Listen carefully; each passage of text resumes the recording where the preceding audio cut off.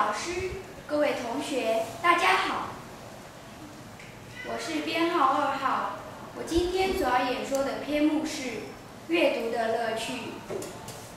曾几何时，在匆促的生活与繁忙的课业中，我丧失了自我，多少失败与不如意，一次又一次重创着早已疲惫不堪的身心。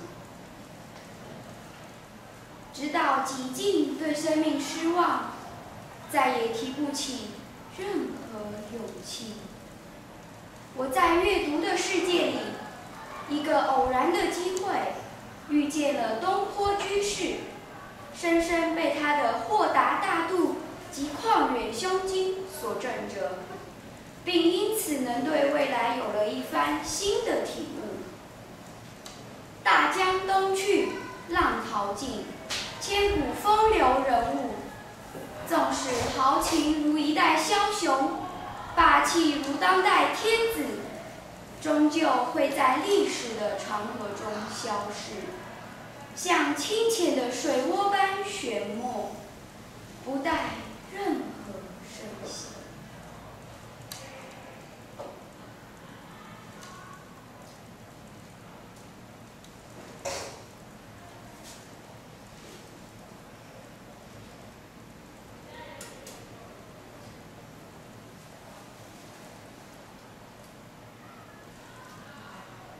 显赫威重犹如此，那么我的一丁点诗意就变得那么的微不足道，那么的渺小。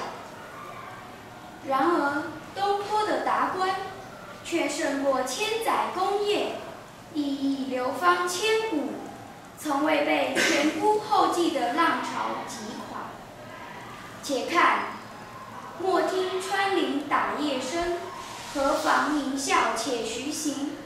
唯有秉持这样的风度，才能纵使远贬海南岛，遭逢爱妻之死，仍将他的精神化作诗词书画，让数百年后的我10卷读来，依稀感受到一股清芳漫过心间。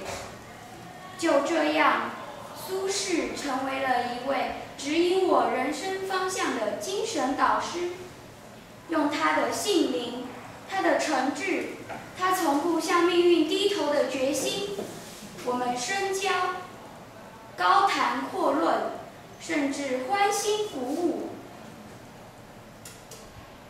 在书里的世界，让苏轼作证，即使浪涛不断向我涌来，我是蝼蚁人决心要渡过汪洋的海，带着澄澈而透明的心，坚定愉悦地航向旅途的终程。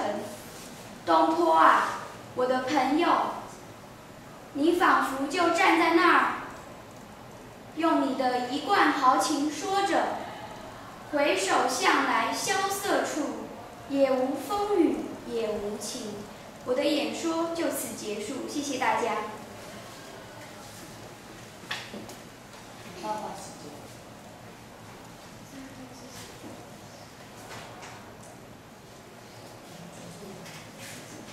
，3号。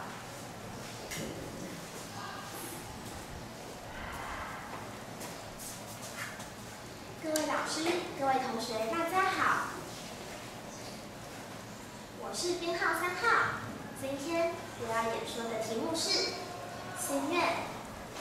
每个人也不是无欲无求，每个人都有自己的心愿。大家的心愿是什么呢？我的心愿是可以在将来的某一天当上护士，在这之前还要进入我最向往的学校——新生护专。其实呢，一开始会想要当护士，都是因为看了电视上护士们的努力，才变得向往这个职业。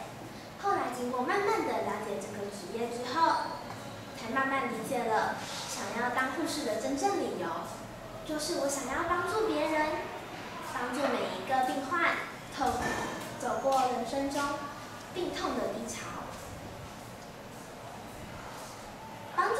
很多的方法，可是我选择了透过护士这个职业来帮助别人，因为我知道这并不容易，所以我必须更加的努力。我认为呢，当护士必须具备3个条件。第一个条件是要具备一些基本的医学常识。如果你在帮病患看诊的时候，你忘了那些怎么处理的话，那么不是会感觉很糗吗？第二个条件就是呢，还是要先进入新生护专吧。我前些阵子上网调查过了，进入新生护专必须要具备一定的成绩。为了达成这些理想，我必须更努力。第3个条件要具备耐心、爱心跟细心，我称为3心。第一心，耐心，你必须要对病患有一定的耐心。如果你没有耐心的话，你很难做好每一件事情。第二件，细心。现在的我还不具有细心，所以为了要让自己更接近自己的理想，我必须要努力的继续做下去。第3心，爱心。如果你可以对待病患像对待自己的家人跟朋友一样的话，那么你就成功了。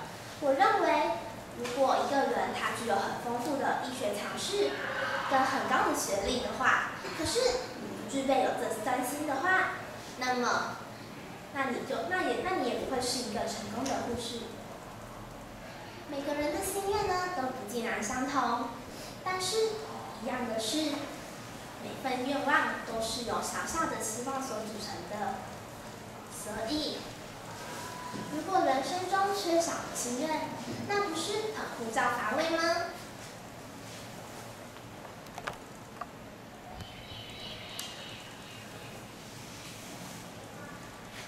所以，也许过着悠闲的生活也不错吧。天天做着白日梦，其实也不坏啊。当未来的我有一天完成了自己的心愿之后，他就可以抬头挺胸地告诉我，我做到了。谢谢大家，我的演说到此结束。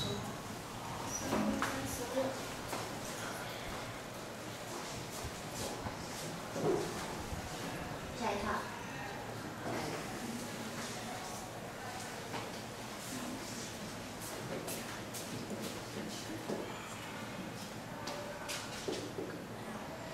各位老师、各位同学，大家好，我是编号4号。今天我要演说的题目是心愿。我一直有一个心愿，就是能快点和小璇老师见面，因为小璇老师就像我的亲生母亲一样的照顾关心我。我都已经把小璇老师当成自己的亲生母亲，所以我当然会想赶快跟小璇老师见面。还记得我最后一次跟小璇老师见面，他跟我说，今天是我们最后一次见面。当时我看了小璇老师一眼，他说：“我知道你很难过，但你一定要坚强，不许哭。你一定要好好照顾自己。我不在这段时间，你一定要好好照顾自己，不要感冒。还有，你一定要好好的控制自己的脾气，不要动不动就生气。”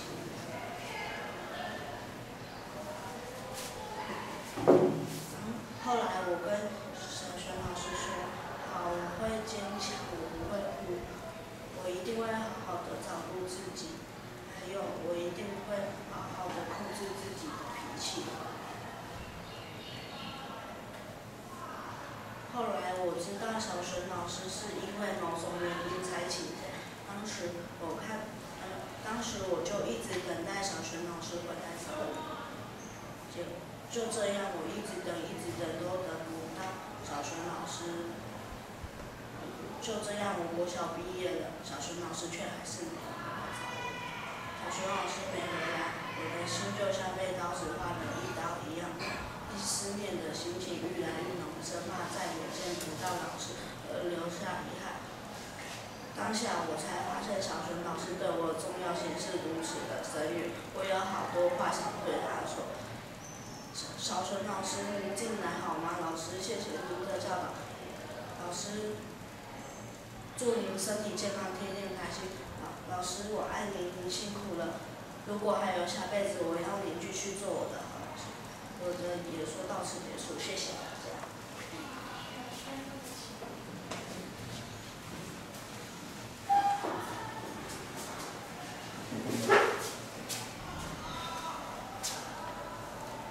各位评审老师，各位同学，大家好。今天我所要演说的题目是阅读的乐趣。阅读的乐趣。古人说：“3日不读书，便觉面目可憎，言语无味。”这句话说得非常好，因为书可以说是生命的粮食，灵魂的补给品。在这个知识爆炸的时代，阅读是种美德，也是种时尚。知识在生命中搭建了桥梁，可以让生活处处充满学问。知识就是力量，而阅读正好可以带给我们无穷的知识。读一本好书，犹如面对一位良师益友。譬如阅读游记，可以带我们造访天下名胜，就像带着小叮当的竹蜻蜓一样神奇。研读历史，就像坐上时光机，穿越时空一样，可以了解不同时空人们的所思所想。阅览书籍，就像拿着画笔的艺术家，可以分享艺术的力与美。沉溺在文学的世界中，我们可以了解作者的所思所想，就像和作者面对面访谈一样真实。这些都能让人欣然忘食，乐而忘忧。这不就是人生一大乐事吗？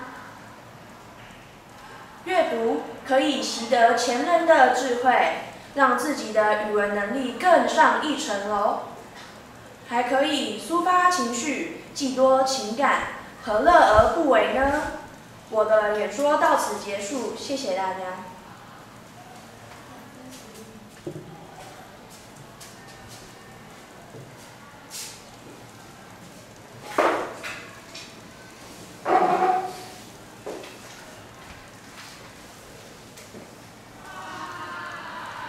各位老师，各位同学，大家好，我是6号。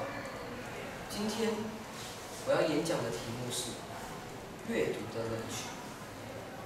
在印度名片《3个傻瓜》中，男主角蓝兄曾讲过一段话：一种记录、分析、总结、组织、讨论与解释信息的工具。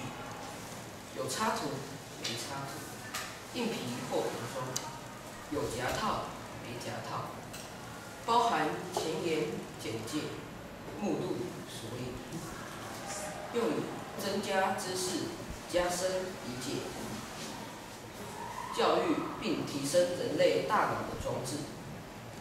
通常使用视觉，有时候使用触觉。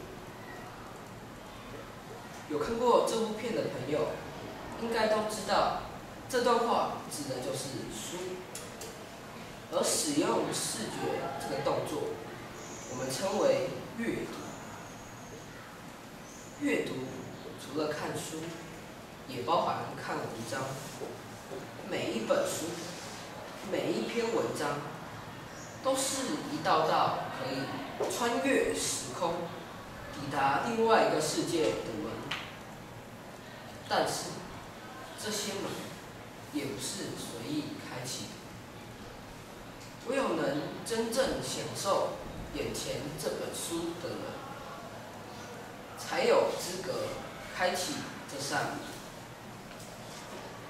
每每无聊时，我便能在身边开启一道门，到武侠世界和郭靖、杨过比划比划，阅读到一篇篇励志的文章，心中的浩然正气油然而生。若是见到滑稽的桥段，自然也会捧腹大笑。所以，我的妹妹总是尊称我为疯子。平常除了看一些小说，我也会阅读一些旅游杂志，或者是自然杂志。有一句英文名言说 ：“Knowledge is power。”知识就是力量，而阅读可以让一个无知的弱鸡成为一个知识的巨人。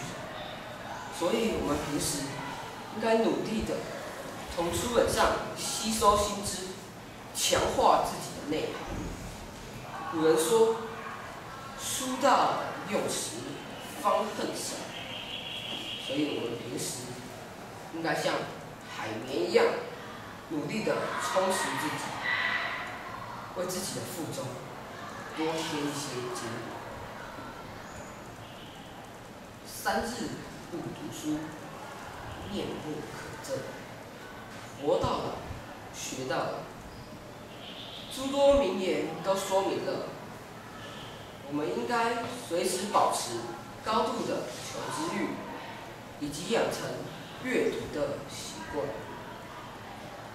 我始终秉持着一种态度：没有学不会的事情，只有你不想学的东西。所以，我们平时应该好好把握每一个学习的机会，而阅读就是一个非常好的管道。现在的书包罗万象，应有尽有。如果能找到一种自己感兴趣的书，并从中学习，不是一件很好的事吗？阅读是一件可以陶冶性情、兼顾学习的乐事，何乐而不为呢？我的演讲到此结束，谢谢大家。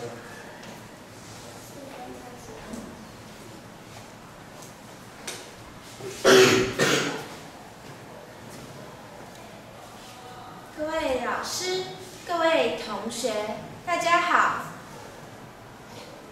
我是7号。我今天要演说的题目是阅读的乐趣。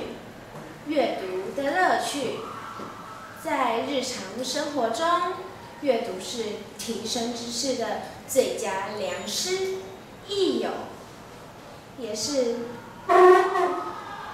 尤其现在是个知识爆炸的时代，如果我们不懂得阅读、吸收知识，相信很快的就会被这个时代所淘汰，成为最弱势的一群，当然也就无法体会到阅读的乐趣。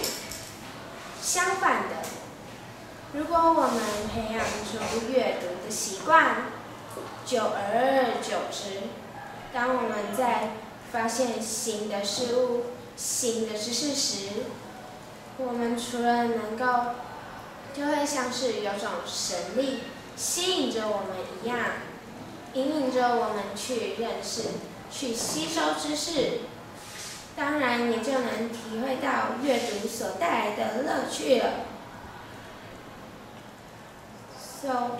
所谓腹有诗书气自华，阅读之乐，乐在学习快活。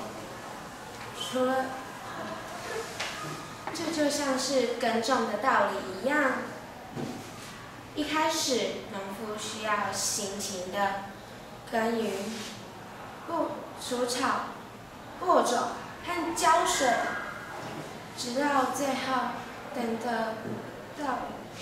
到种子发芽出土之后，仍然必须持续的、细心的呵护与照顾。这个过程虽然漫长且辛苦，但是却能看着稻苗一天天的成长茁壮，直到最后，种子发芽成了一堆丰厚的稻穗。这种无形的成就感，可不是仅仅快乐两字就能形容的。同样的，阅读也是如此。只要我们能有持之以恒的心，除了能获得成就感，而成就感自动就会转化成一种动力，引领着我们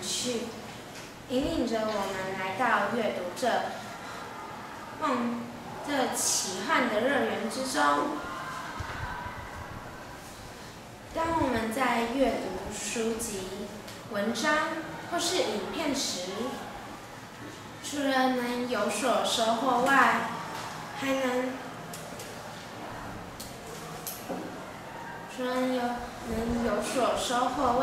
也是参与了作者人生中的一段奇妙旅程。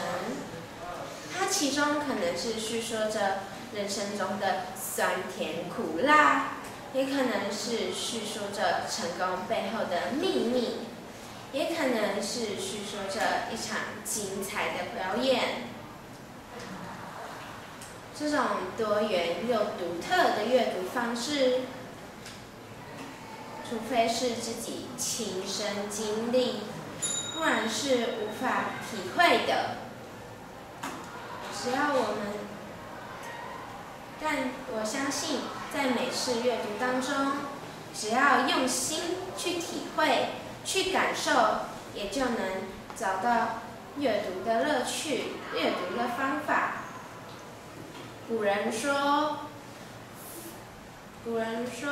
书中自有千钟树，书中自有黄金屋，书中自有颜如玉。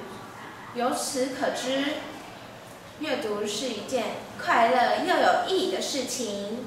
所以现在就让我们一同来打开阅读这扇大门，让我们一起来享受阅读的乐趣吧。我的演说到此结束，谢谢大家。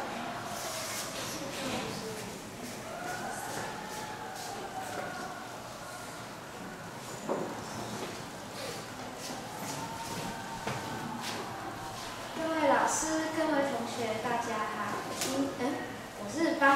我今天要演说的题目是阅读的乐趣。晚风吹过，在宁静的夜里，拿上了一本精彩的小说，细细的读，是一种学习，也是一种享受。在书的世界里，仿佛有许多的事物等着你去探索、去认识。看着《三国演义》的孔明借着东风取剑，《西游记》的孙悟空大显神威，《水浒传》的武松打虎，心中有许多的感受。多年来，中国人的智慧都记载于书本当中。虽然时代正在进步，但书本一直是许多人用来学习和充实心灵的好东西。许多人常会在空闲之余拿出一本书来读，而有些书是记载着作者的经历，有些书充满着作者的幻想，有些书只是一字一句都需发人省思。而我时常于烦心之余，上网去找一本小说来看。对我来说，看小说是一种抒压，它可以让我暂时忘记现实中的一切，沉溺于小说的世界当中。有时候，一本书可以让你回味无穷，想要一看再看，而每一次看时都会发现以前没注意到的精彩片段。有时候只是会为了一个忘记的角色往前面翻，它是什么时候出现的？有时候会为了一个精彩的情节而废寝忘食。阅读是一个好习惯，因为它能使人醉心于高潮起伏的情节，充实我们的精神生活。我喜欢阅读去增加知识，也喜欢看人把自己的经历写在书本上，因为它能带我认识各地的风俗民情和许多许多特别的事。谢谢大家，我的演说到此结束。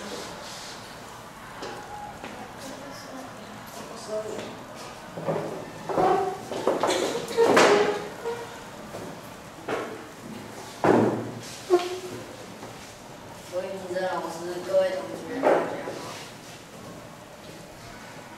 我编号9号，我今天要演说的是大自然之美。近年来，台湾的山的树木都被砍光了，让生物没办法在山上继续生活。台湾云豹听说已经绝种了，在森林中都已经找不到了。这样的危机让人们都陷入恐慌。结果在高速公路旁的山的树木，我一看，全部都是平的，就像有些没有头发的人。当我登上玉山古道，我发现跟高速公路的山都不一样。玉山山上的树木是还保留完整的，可是因为台风的侵袭，常常造成土石流，所以有些地方也是没有树木了。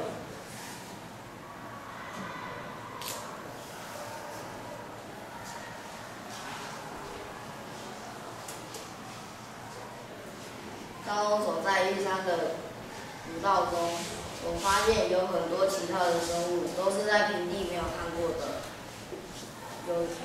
我们还有遇见蛇，也是常常看不到的。现在，而且我们还看到有山猪的身影，让我们非常的惊奇。可是到了玉山的山底，却看到人为的破坏，令我的心情并不是很高兴。我心里一直在想，如果人再这样破坏森林、台湾自然的生态，人们到最后会有一天会没有办法在这个地球上生活下去。我演讲到这里，谢谢大家。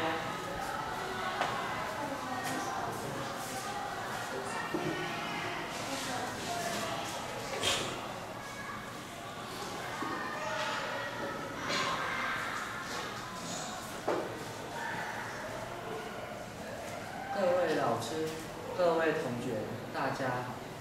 我要演讲的是阅读的乐趣。我们从小到大就是从阅读学习之至。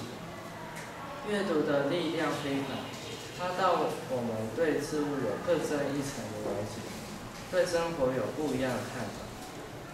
在社会中，许多工作都要透过阅读学习的乐趣来完成。书本中每一句话都有不同的意义，需要慢慢的体会才能了解。当你打开各种不同的书籍，会进到不同的世界。有的书会让你感到不同的情绪，有快乐，有愤怒。知识是无价的，有些事情是需要透过阅读透过阅读细细品尝才能了解。阅读不只局限于书本，阅读文章也是一种阅读。比起阅读书本，我更喜欢阅读文章，因为文章虽然内容没有像书本那么多，但却可以让我感受深刻。对我来说，我阅读的乐趣在于在于读完这本书时，你可以和朋友一起分享对这本书的看法和感受。你可以和朋友一起聊这本书对你有什么启发。我最喜欢看关于自然的书，它让我知道大自然的生物是怎么生存的，和大自然的奥秘。我的演讲到此结束。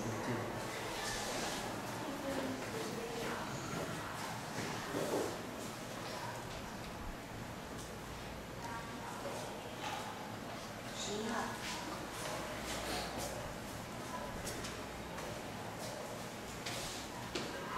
各位老师、各位同学，大家好，我是编号11号。